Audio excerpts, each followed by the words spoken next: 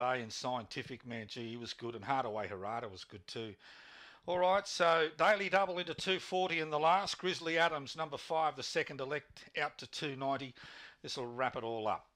Race number 10, thanks Russ. All set to jump in the last. Ready, racing. Daily Double only moderately away and out in the centre of the track. Grizzly Adams is going to run to the top clearly from Tawny Trey up to third. See you Thursday, My Way Boy. Daily Double a minute back. Likewise Misting as they come to the corner, and Bull's Babe turning for home. However, Grizzly Adams in front, trying hard. Tawny Trey, Grizzly in front, and Grizzly Adams will beat Tawny Trey. Look at Daily Double, only got going the last 50 for third. Fourth home then was My Way Boy. Next up we had Misting, See You Thursday, and last in was Bull's Babe, and the winner goes 19.9 in the last. Too good. Grizzly Adams, the second favourite. It did drift, and it's been too strong for Mark Wicks. Tawny Trey looked a fleeting hope at the top of the straight, and Daily Double just can't get out of the boxes these days. Was certainly doing its best work late ahead of My Way Boy in for 4. 5.723 in the last, 1988. Good run.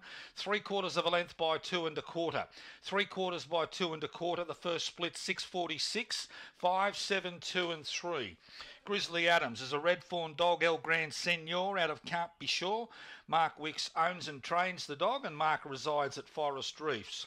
7 the Black Tawny Trey, Valletta McDonald, Albion Park Rail for Kevin Curry second, a red brindle dog, Oaks Road Seductive, and 2 the Checks Daily Double, a Black Dog Diner Double 1 Key Missile and Cater Yarramundi for Anthony Wiseman third.